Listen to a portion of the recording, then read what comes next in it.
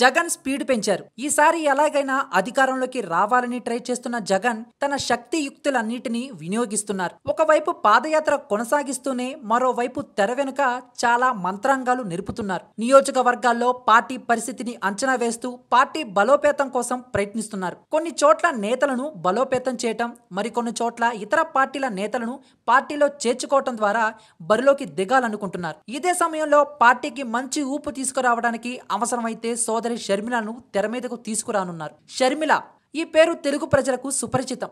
రాజన్న విసిరిన బాణాన్నంటూ షర్మిల చేసిన కామెంట్స్, ఆమె చేసిన పాదయాత్ర వైసీపీకి ఎంతో దోహదపడ్డాయి. జగన్ జైలుకెళ్ళినప్పుడు షర్మిల చేసిన ఓదార్పు యాత్రకు విపరీతమైన క్రేజ్ వచ్చింది. పార్టీని బతికించుకోవటం కోసం ఆమె చేసిన పాదయాత్ర చరిత్రలో నిలిచిపోయింది. పార్టీ బాధ్యతలన్నిటినీ ఇప్పుడు జగన్ భుజాన వేసుకోవటంతో షర్మిల క్రియాశీలకంగా వ్యవహరించట్లేదు. 2014 ఎన్నికల్లో ఎంతో కీలకంగా వ్యవహరించిన షర్మిల ఇప్పుడు మళ్లీ తెర మీదకు రాబోతున్నట్టు సమాచారం. మరో 5-6 నెలల్లో ఎన్నికలు జరగనున్న నేపథ్యంలో షర్మిలక్క మళ్లీ యాక్టివ్ రోల్ ఇచ్చేందుకు జగన్ సిద్ధమవుతున్నారనే వార్తలు వినిపిస్తున్నాయి. గత ఎన్నికల్లో పోటీకి దూరంగా ఉన్న షర్మిల ఈసారి అవసరమైతే ప్రత్యక్ష ఎన్నికల్లో పోటీ చేసేందుకు కూడా సిద్ధంగా ఉన్నారనే ఊహాగానాలు వస్తున్నాయి. ఏదైనా కీలక స్థానం నుంచి షర్మిలను ఎంపీగా బరిలోకి దించితే ఎలా ఉంటుందని జగన్, ఆమె కుటుంబ సభ్యులు ఆలోచిస్తున్నట్టు సమాచారం. షర్మిలను ఎంపీగా బరిలోకి దించితే దాని పరిధిలోకి వచ్చే అసెంబ్లీ నియోజకవర్గాలన్నిటిపైన ఆ ప్రభావం ఉంటుంది. అది రాష్ట్రంలో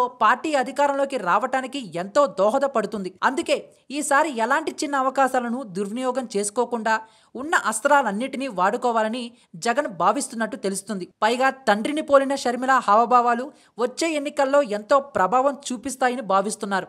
అందుకే ఆమెను పూర్తి స్థాయిలో పార్టీకి వాడుకోవాలనుకుంటున్నట్టు తెలుస్తుంది. మరి దీనిపై మీ యొక్క అభిప్రాయాన్ని కామెంట్ రూపంలో మాకు తెలియజేసి, ఈ వీడియో మీకు నచ్చితే లైక్ చేసి అందరికీ రీచేలా షేర్ చేయండి.